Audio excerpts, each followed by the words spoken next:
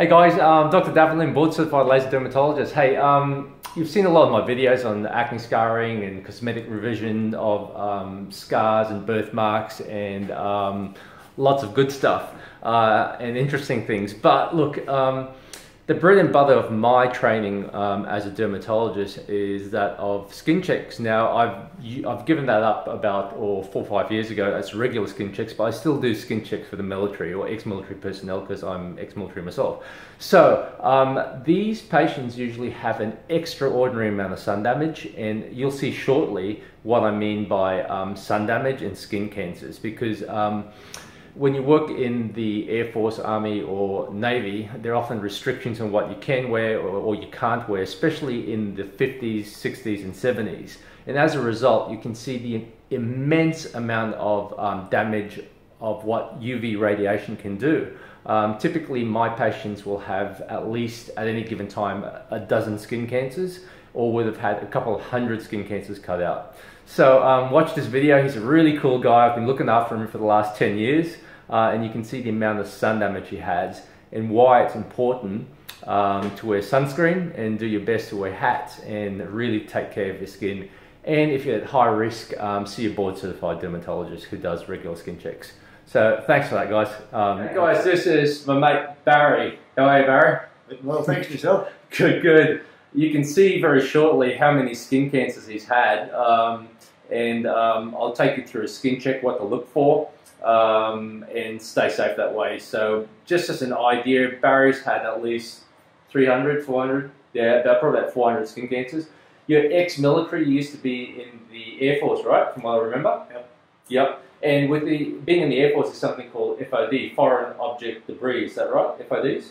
Foreign object damage. Yeah, foreign object damage. In other words, they can't wear hats, you couldn't wear sunglasses last time, and the only thing you could have were earmuffs, and that's it. Yeah. So as a result, he's on the tarmac, you know, with the UV exposure, which is ridiculous, much like California. Just imagine that, no hats, no sunscreens, because you were working on the tarmac at that stage in the 60s and 70s, on F-111's long retired aircraft. But you know, it's amazing the amount of sun damage he has, and as a result, the consequence of UV damage. So he's a classic example of really bad skin cancers and sun damage, and I'll show you the amount of skin cancers he's had and he has at this moment in time. Okay, so quick check over here. You can see he's got a graft over here that's from a melanoma, I presume. Was that a melanoma or an SCC? SCC. It's a squamous cell carcinoma that was probably a couple of decades ago. He's had numerous operations over here. He's had at least, I've operated on you quite a fair few times in the past.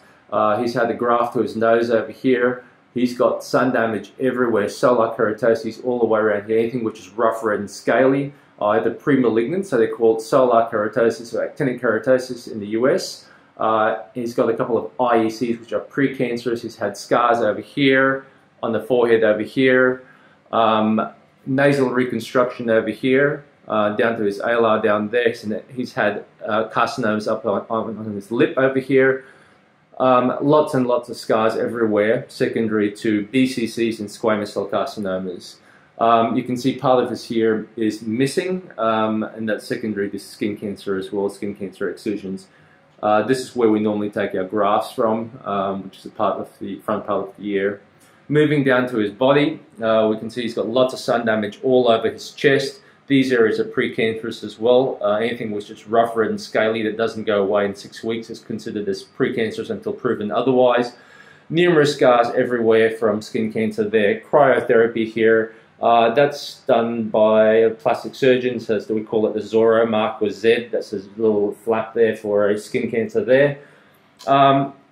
Moving down his arms, you can see an immense amount of sun damage starting all the way from his fingers. All of this is precancer, precancer, precancer, precancer. Surgical scars over here. All of these are precancerous lesions. Looking at his back, we're going to his back now. We can see he's got lots of spots and dots. But this is where you should see a board-certified dermatologist, because even though he has lesions like this, which may look nasty, they're not. These are actually age warts or age barnacles. So these are called sebkeratoses. barnacles in the ship of life, so they're indeed actually benign, so they're not dangerous at all. The dangerous ones are the ones you usually can't see, so that's why it's very important if you get a lot of sun exposure to see a dermatologist. You can see he's got scars there from skin cancers. So even though his back looks kind of, you know, like, wow, you know, out there, it's actually quite good because his back is actually age barnacles and age warts. So then if we move down to his legs, we can see what's happened to his legs. So look at the amount of sun damage. This is from a graft, so that's called a split thickness graft, and that's from another graft.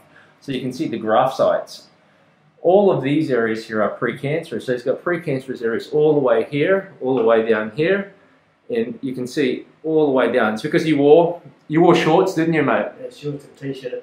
Sure, yeah. So in the RAF in the Air Force, attire was shorts and t-shirts or even a singlet. A lot of blacks wore singlets. Yes. Yeah. So you can see the amount of sun damage stops around here. His feet are kind of okay. You can see that sharp cut-off. So you can see the amount of sun damage due to the UV. And all of these areas here, once again, like I said, they're all precancerous. And he's had excisions over here on his calf as well, and excisions over there with a flap repair, over there with a Zorro flap repair, Z flap repair. So yeah, this is my typical military or ex-military skin check. So guys, you know, it's really important to get your skin checked. Okay, one of the ways we can treat cellular keratosis is something called cryotherapy, which is this. So basically we're just freezing off tiny spots. In the scheme of things,